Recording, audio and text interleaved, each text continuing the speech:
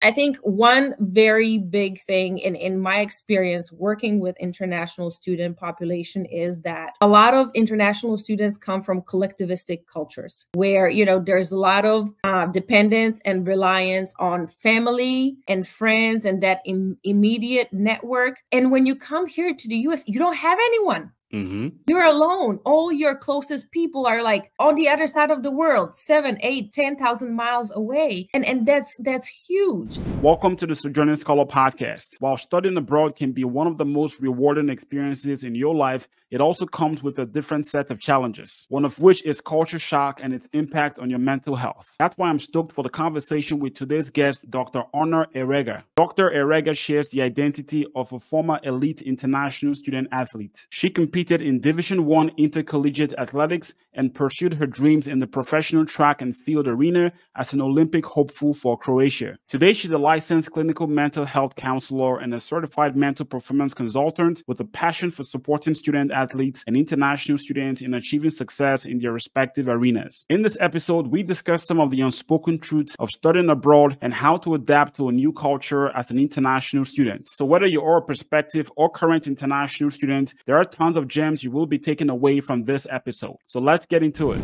Dr. Arna, welcome to the show. Thank you for having me, and thank you for the lovely introduction too. Absolutely. It's so interesting to see your background coming to the States on a D1 athletic scholarship. I don't think I've come across anyone who's performed at that level, but also the fact that you went forward to turn pro, getting ready for the Olympics and really competing at a very high level. But I'd like to go back into your background. If you want to take us into your early days, your personal journey coming to the States, what was that like? Getting a D1 athletic scholarship? How did that come about? It's a fun part of my life. I think I would like to describe it as such. But my parents were both athletes, and I was always involved in sports since early childhood. And in my hometown and on the Croatian national team, there were other athletes, friends of mine, who got this opportunity where they were offered scholarships and they came to the United States. And I just saw it as an opportunity, to pursue, to try to build a better life for myself. And at that time, all I really cared was to be a great athlete and to get closer to qualify for the Olympics. And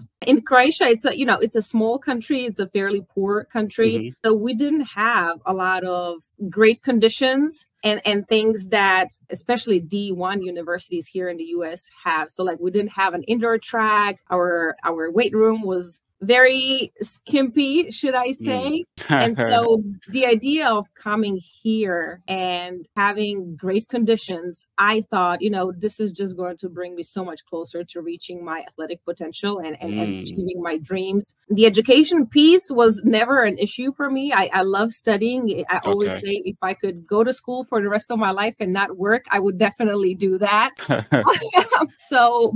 the idea of, merging the athletic part with education and having great conditions, having good coaching was really attractive. And so receiving scholarship offers was a really fun part of trying to figure out, okay, which university would be good for me. Okay. And so I always look back on that part of my journey as fun and exciting and joyful and curious. And really, even now, as I reflect back, I still think that was one of the best decisions I made. It's very interesting. I just like to, talk with people who have a different perspective. A lot of international students that I work with, we take the scholarly route of coming to the US just for school, not anything to do with athletics. How can an international student who's, high-level performer, you're looking to come to the US, you want to come here for school, but the main route you're going to come here with is through athletics. How can they find that, expose themselves to the opportunity? Like in your case, were you scouted? Were you looking out for scouts? How did that work? So I was very, very successful early on. I competed at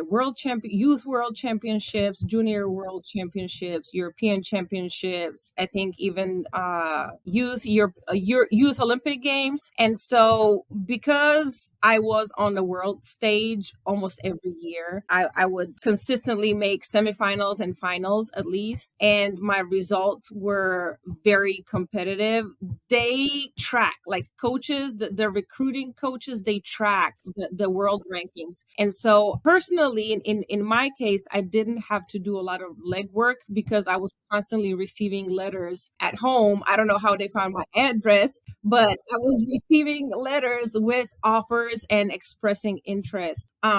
I do have some friends who their journey was slightly different. And so they had this strong desire, but maybe they were not on such a high level with their performance. So they took an approach of reaching out to coaches here in the US and saying, hey, this is my profile. These are my events. These are my results. I'm interested in pursuing education here. Would I meet your criteria? Would there be any opportunity for me to come and train and compete for your university? And so that's another approach that folks do. I think since 2007, when I came here for undergrad, things have advanced quite a bit. And so NCAA now has a portal where you can create a profile, you can put all your stuff in, you can upload your videos of your performances, and through the portal, it's easier to connect with coaches. But I think either one, you cannot go wrong. If you're interested, coaches' email addresses are available on the website. You just have to search, if you're interested. If you're a tennis player, go to XYZ University, look up the tennis team, look up the coaching staff, and their email addresses are listed. It's a publicly available information. So you can always send an email, say, hey, I'm a prospective student athlete. I'm really interested. What should I do? And hopefully you get a response back. Sometimes it requires a little bit more persistence. Right. So don't get discouraged if they don't respond to your first email. Just keep sending emails. Exactly. I see. Wow. That's very interesting to know. Different strategy for different folks. Very impressive background you had. So I look at someone from Croatia. You came to the US and you went to Nebraska. No offense in Nebraska, but it's not the most not the most diverse state in the US. So how was that transition for you, if you remember your early days adjusting to life in the US as an international student? I take it English was not your native language coming from Croatia, so you had that language barrier to adapt to, and you also obviously had the cultural barrier as well to overcome. So how was that?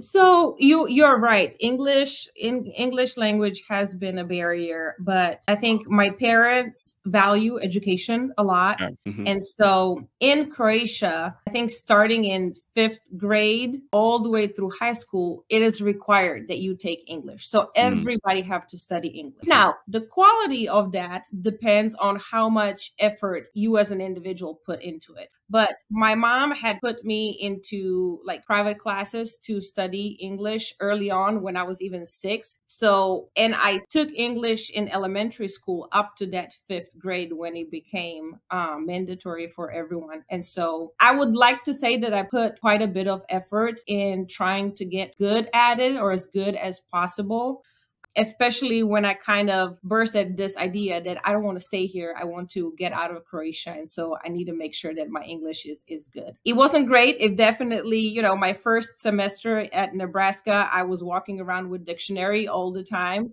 It wasn't like now you plug in the word in your phone and magically everything is here. I had a little handbook dictionary that I was carrying with me when I was studying for my exams and stuff. I would highlight the words that I wasn't familiar with. So there was a lot of translating back and forth. And I think that really helped, because that first semester, even though it was a lot of work, and, somebody may say like, why are you wasting time translating words? Just gather the concept. And I was like, that's not how I function. It really set me up and sped up my vocabulary. And I got more comfortable with just, making mistakes. And my teammates I had some teammates that were really nice. And I said, please correct me. If I say something, it doesn't make sense. If I mispronounce something, correct me. You're not going to hurt my feelings. I want to learn. I want to get better. And so I had one teammate, Scott, who would always correct me on all sorts of things. He would be correcting me. And I never took it as an insult. I never took it in a negative way, because I really wanted to get better. So that's how like the language piece went. You also mentioned the culture. The culture, well. Yeah. yes, in Nebraska being, predominantly white state. Cornhuskers. Yes, Cornhuskers. Not a lot of diversity. Uh-huh.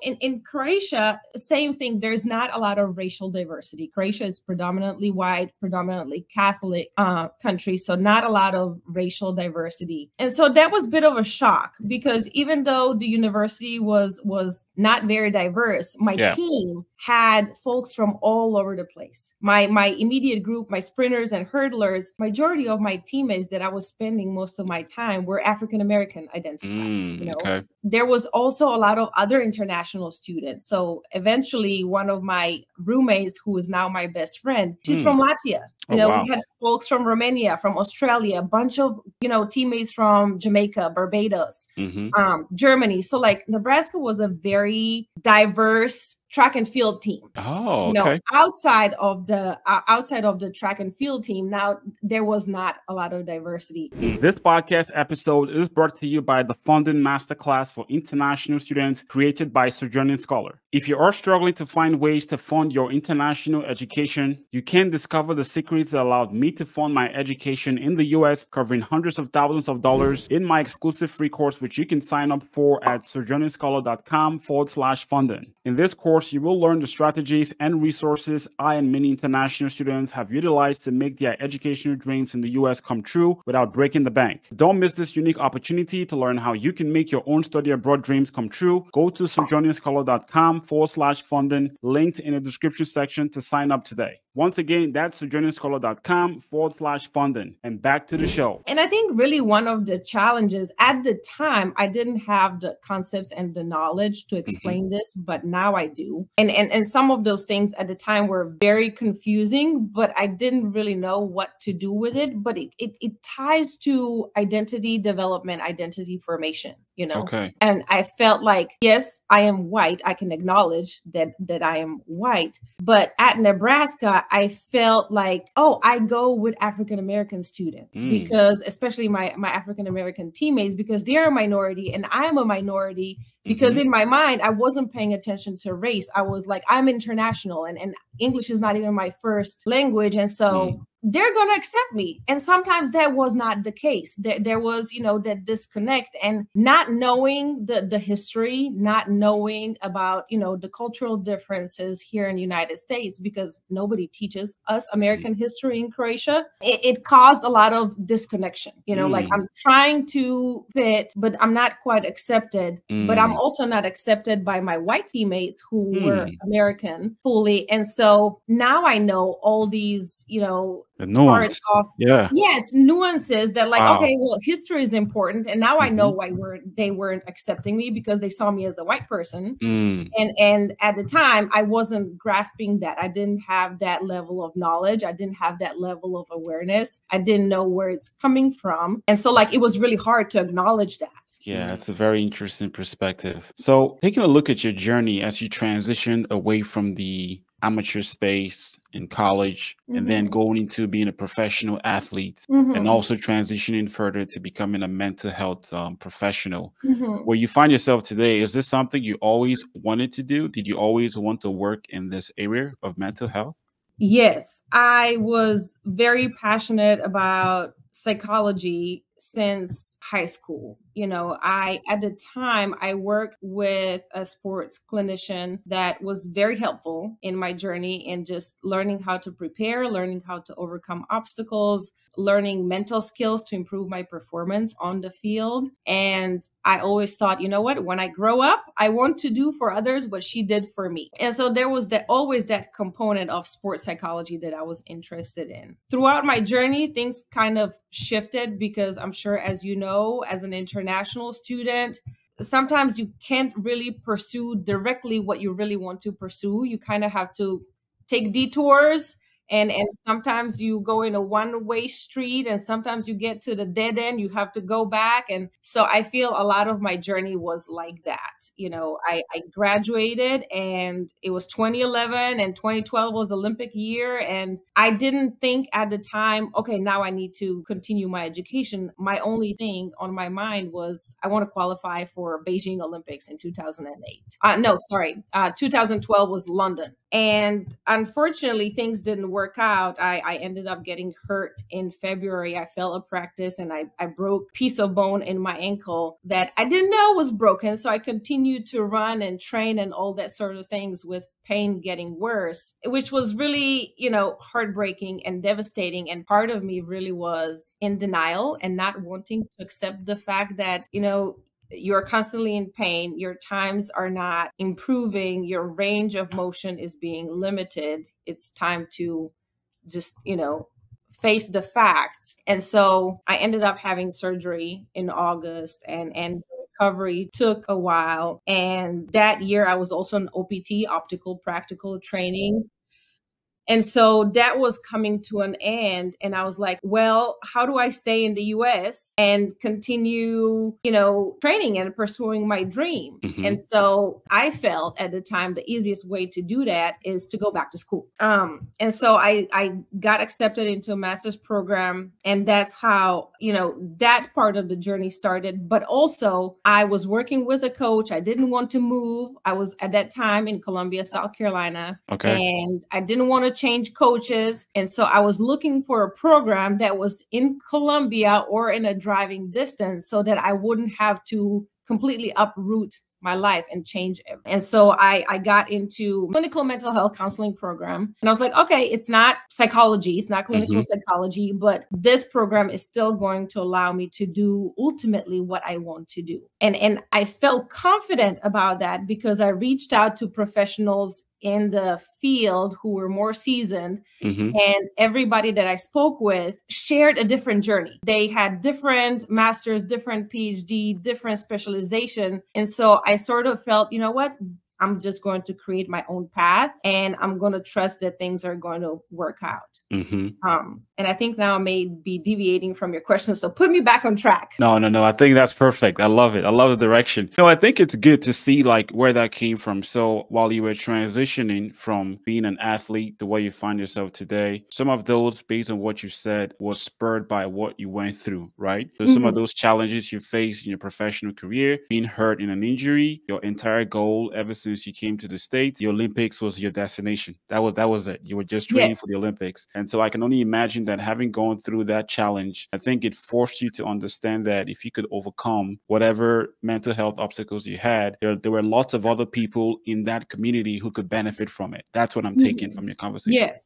Yes. And I think also, especially when I work with athletes or student athletes, my journey gives me a lot of credibility. Because when we speak, they're like, okay, you were an athlete, you went to D1, you were injured, you had a serious injury, you had a surgery. If I'm working with international student athlete, again, that part of the shared identity, again, gives me more credibility because they're dealing with visa and immigration challenges. They're dealing with certain requirements. And all of that has an impact on one's well-being and mental health overall. Yeah, that's really, really interesting. And that intersection of mental health and sports with your passion of being an international student and also supporting the international student community, I think it's a great segue to how we met. So just a background story. I came across Arna's article published in the University of Texas International Students newsletter. And she had an article on cultural adjustments and the truths around studying abroad as an international student that a lot of people do not talk about. And if you're watching this, whether you're a current international student or a new international student, it's a very sensitive topic. It's not the most exciting, but I think it's something that everyone who's about to embark on this journey should know about. And Arna, one of your articles you published was about navigating cultural shock, which is, I think, I don't think that's an aspect of a journey that anyone can sidestep. If you're going to be an international student, you're going to face cultural shock to some extent.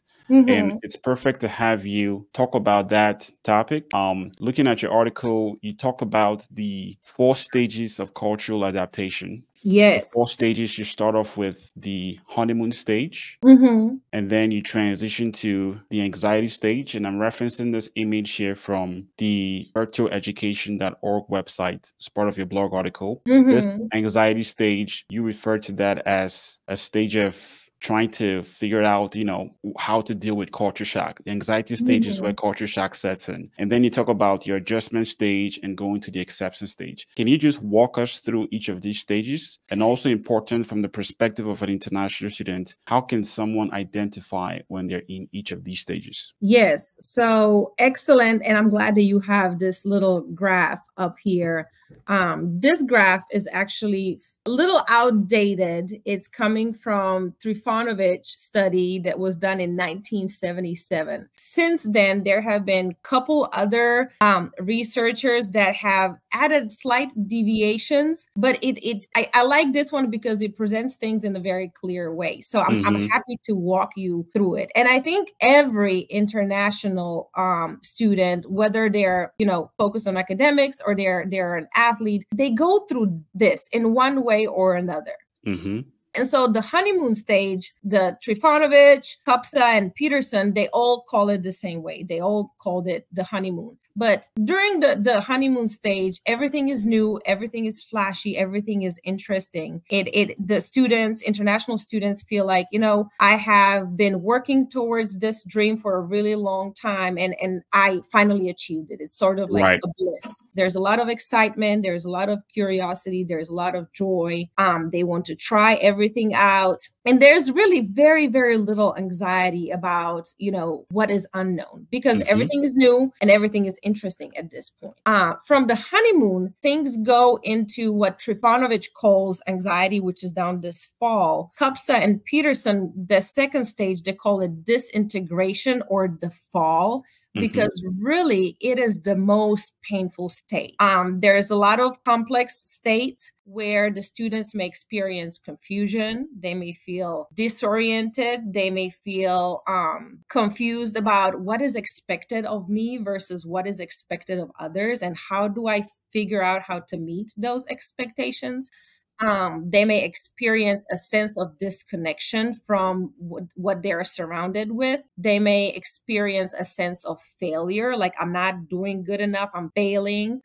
The homesickness becomes more prevalent during this stage as well. They may feel overwhelmed by the amount of information that they're trying to figure out, whether that is related to cultural differences, to academics, the professors, using the canvas or the blackboard. Like in Croatia, we don't have that thing. So I was like, oh my goodness, how do I navigate all of this, right? In Nebraska, I used Blackboard. And when I moved for my master's and my PhD, they used the canvas. Okay, so now I have to learn a whole new system that works completely different. So that's overwhelming. But also during this stage, students become more aware of all of these differences, which contributes to these incongruencies. And they also may start to withdrawing and isolating themselves because everything is so overwhelmed. So now we're down in the anxiety stage. So the third stage, Trifonovich had 4, that he calls it adjustment, but Kupsa and Peterson now break the adjustment into 2 additional stages. So the next one, according to Kupsa and Peterson, is reintegration, or learning how to walk. And this really is another quite challenging stage, because international students may experience increased levels of hostility or anger. And that is directed towards others. They don't understand me, why they can't just help me, or why they don't understand that this is how things work in my culture or in my country. They may also experience a strong rejection of the host culture, so of what is happening in the US. They may also experience cognitive dissonance. Things like, oh, I'm here, but I feel bad. Or, I'm here, things are better, but my family may still be struggling back home, or feeling guilty that quality of their life is better than the quality of life that they might have experienced back in their home country. However, on the flip side, they're getting a little bit better in managing their tasks, managing their responsibilities. So this is slowly where their adjustment is starting to kick in, as they're establishing establishing routines for how they want to do, when they need to do things, how to prioritize things. And they may feel a little bit more grounded in their own identity while they're developing new aspects of the identity as a result of experiences here in the US. So from the reintegration and learning how to walk, now we move to a little up higher on the adjustment here. That fourth one, Kupsa and Peterson call it autonomy or juggling. And so during this stage, students become more organized. They have developed new perspectives. They have learned new skills, maybe because they were forced to on their own, but maybe also because their peers told them, try this.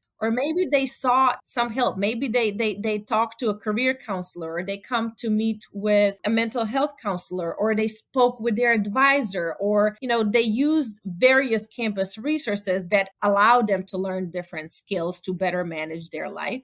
And they're also developing more understanding about the host culture. So how things function in the US. What is it that US culture values? They're getting better at balancing all these responsibilities. So their personal life, their school, family, work, if they're working, their leisure activities, hobbies. Now they're more comfortable juggling all of them. And they're also increasing, continuing to increase their level of awareness and feeling more independent, more autonomous. So as a result of that, they also tend to relax a little bit and feel maybe more empathetic. Okay. And then from there, we move to the, I don't want to say final stage, because the adjustment, and the acculturation piece never really ends. That is true. Yep. It's a continuous process for as long as you are here. That is true. And so I want to, just name that it's not the end of the process. It continues. Trifanovich calls this stage as acceptance. Kupsa and Peterson calls it interdependence or walking and juggling. And basically, students have gotten to a point where they allow themselves to honor their culture, their cultural identity, while at the same time accepting parts of a new culture. So it's not either or. It's not like rejecting this and rejecting this. No, I'm honoring where I came from. I'm honoring my cultural values. I'm honoring my cultural heritage. And I'm starting to accept things that I need to accept to be able to function in this society here in the US. They also start to feel more like home. So this is now their second home here in the US. And they're forming this multicultural or bicultural identity where they're more flexible, they're more adaptable, they're able to adjust to different cultural contexts, whether they're in a classroom or they're at some sort of event or they're at an interview. Now they have more knowledge and understanding of that.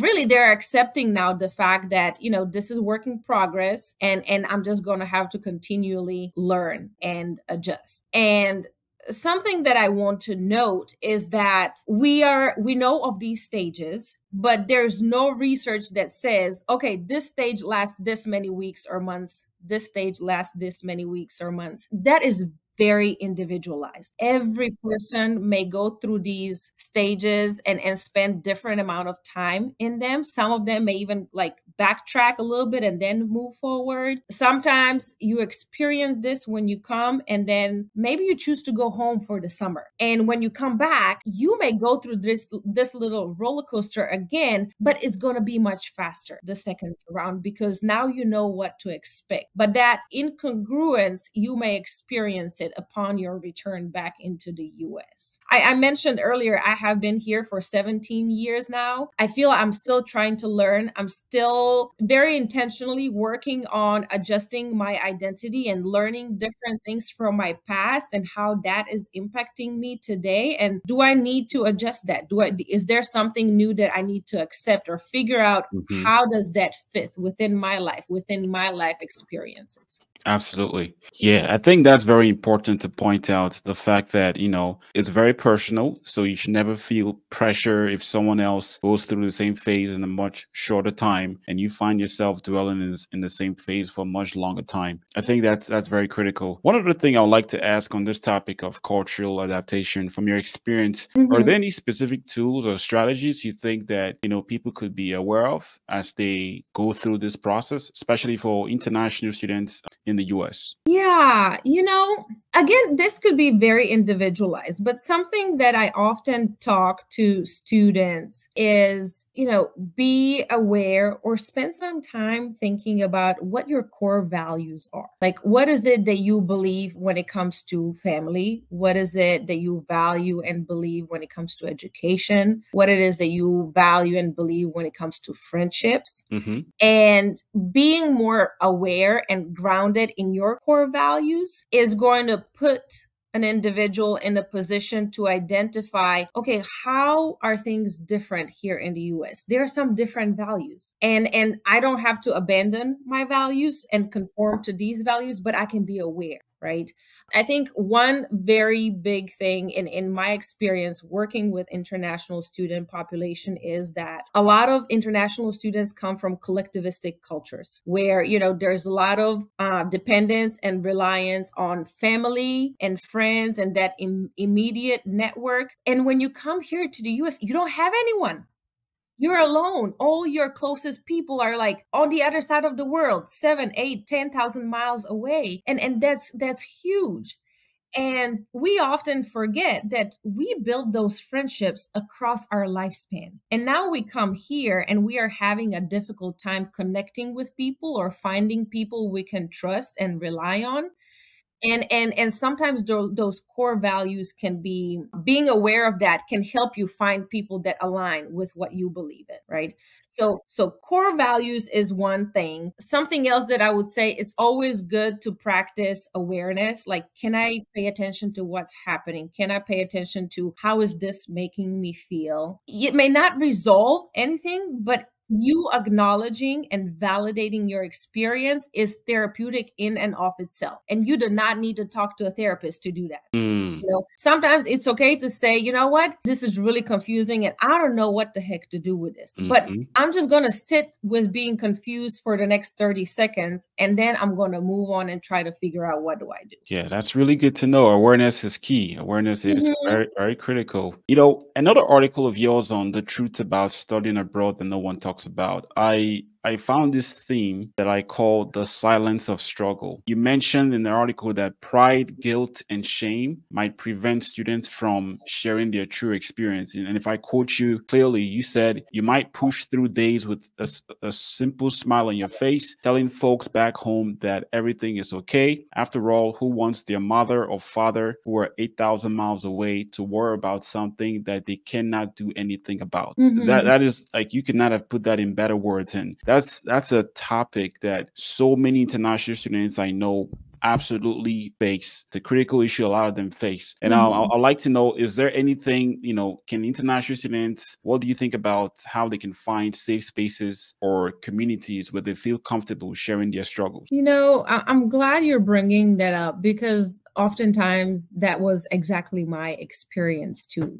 going through stuff and I don't want to call my mom and make her cry and make her sad. And then we get off the phone. She's not going to stop being sad. She's going to continue being sad. And on top of that, worry. And there's nothing she can do. And so in terms of what international students can do, here at UT, I think every university is doing some form of this. You just may have to look for it and find. But international student scholar offices put up a lot of events. Some of them are to provide you with resources. Others are simply like social gatherings. And I think that if international students can find some time in their schedule to attend those and put themselves in the position to meet people, to develop support network, these are not going to be their best friends immediately, but you're going to put yourself in a position to meet other people who are going through the same or similar things as you're going through. You're not going to feel alone. I was just talking about this the other day. There's something called propinquity, where when you're putting yourself in position where you're seeing same people over and over again, it makes it easier to initiate that conversation, to start that friendship. And those are then the factors that you can rely on and say, you know what, I can talk to so-and-so because they are going through what I'm going through, and they're not going to judge me. They're not going to think less of me. They're not going to talk down on me, but it may be easier to talk to them than to call my family. Putting some emphasis on taking advantage of the programming that your university offers, whether that is put on by International Student and Scholar Office, or it's put on by different offices on campus, like Career Engagement Office or Counseling and Psychological Center, or maybe it's put on by Multicultural Center, or maybe it's put on, I don't know, by Scholarship Office. Like, all of these different campus departments have something that they are doing for students. Some of it can be specific to international students, but other programming is for everyone. Those things are all there for students to take advantage of. And I oftentimes use the term like milk the system. Go and take advantage of it. Even if you walk out of this with one piece of information, you benefit. Sometimes you may walk out of it with 1 or 2 new friends that you didn't have before. And that is easing that part of not feeling alone, preventing you maybe from isolating, and developing, you taking the initiative to develop a support network that can help you here. So you're not only depending on people back. Absolutely. Yeah, that is critical. When you talk about building a support system, I think it's also good to talk about asking for help. And this is where the subject of removing the stigma of mental health comes into play. You've worked in this space for quite a long time. What are some ways you can find to broach that topic of the stigmatization of mental health across the international student community? Yeah, great question. I think there's also a lot of research that supports that international students have a difficult time asking for help. And my approach, a lot of it was driven based on my own personal experiences, is that knowing that international students do not like to ask for help, number one. Number two, when they do ask for help, things have already hit the fan, have escalated, maybe chronic, and it makes it so much harder to alleviate that distress and provide sufficient support. And knowing that there is stigma and shame related to mental health in specific, I try to do things that are not in a mental health space. So we are talking about mental health. We are talking about coping skills. We are talking about life skills. We are talking about,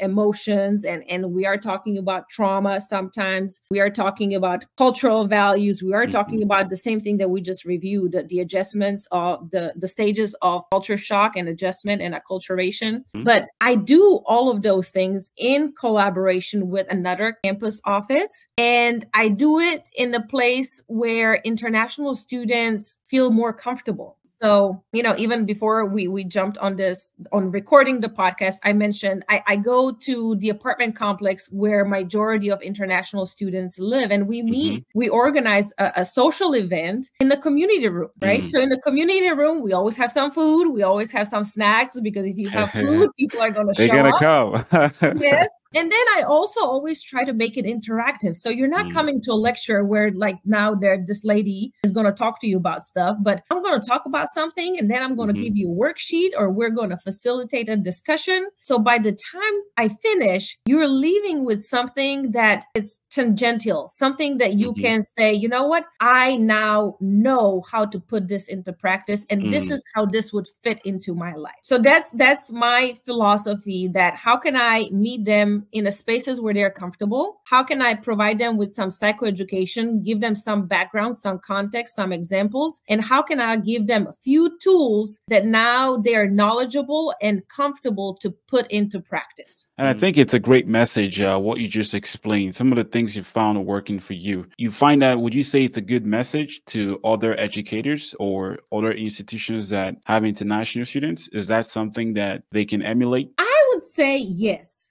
Because the way the research is done, it shows us that they are not keen on asking for help, which means that it is our responsibility to figure out other ways to meet, other ways where we can deliver them, information and knowledge and resources. Now, Whether or not they're going to use it, that's another part of the story. But if we, and somebody, I was presenting yesterday to academic advisors, and somebody asked the question, what should we do? Repeat. Every time you meet a student, hey, did you use any of the things? Did you need any of the things that I told you about last time? Here it is again. Here's the writing center. Here's the career center. Here's the, tutoring center. Here's the mental health center. Here's the university health center. So give them all those things over and over and over again, so they're aware of it, because they may not need it. They may be afraid of using it, but if they hear it from you 15 times, eventually they're going to take advantage of it. And doing so in non-threatening way also helps. Sometimes I talk about it. Sometimes I give them a little piece of paper that has a list of all these resources. You know what? Review this. If you have any questions, email me. Happy to chat more about it. And simply because we know they don't like to ask for help, we know they don't like to come to the mental health center, and there's research that supports that, I feel like it is our responsibility of an institution to bridge that gap. How can we continue to break down that stigma? How can we meet students where they are versus expecting them to come to us knowing that there's shame, there's stigma, there's cultural differences, there's familiar pressure, there's familial stigma.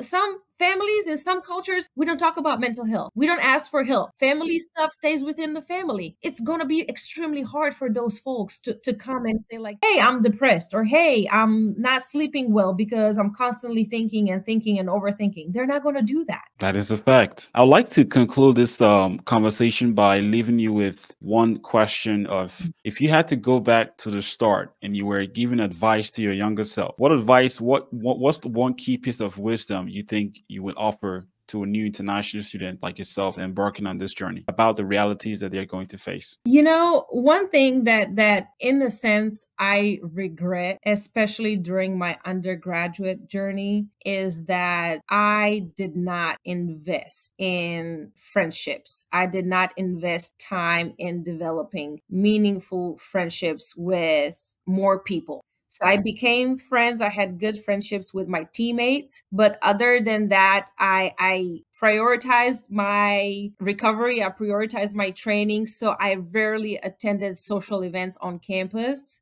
And I feel like if I would have more friends now. I would have bigger social support network, and it would also have allowed me to learn more about other people's experience. So I think that's one thing that if I could go back and tell my younger self would be, go to that pizza hour, go to that karaoke thing, go to this career class, even though you don't need this right now. Just go to be around people, go to meet people, go to learn from other people. That would be one thing that I would have done different if I could go back. So true. I resonate 1000% with that experience. My first year as an international student, I felt like I stayed away from a lot of those social gatherings, or if I did attend those social gatherings, it's because I was forced into it. But I think looking back, one of the main assets you can get from your college experience, forget about the degree you have, is really just a piece of paper at the end of the day, but the value of the network you're going to build. I think that's one of the best things you can get from your college experience. And what Arna has just said here is exactly true. You got to take advantage of your environment and really expose yourself to,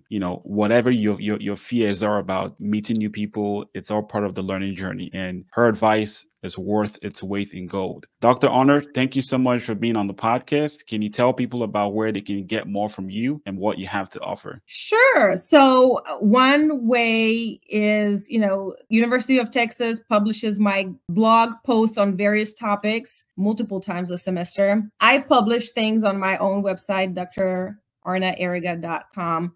Sometimes it's about international students. Other times it's more about sports psychology and developing mental skills, which I think everyone can benefit from. And if folks ever have any questions, you can feel free to email me through my website. Absolutely. Thank you once again for coming on the podcast, and we look forward to connecting with you in the future. Thank you so much, Chucky, for this opportunity. I appreciate it. Awesome. Take care.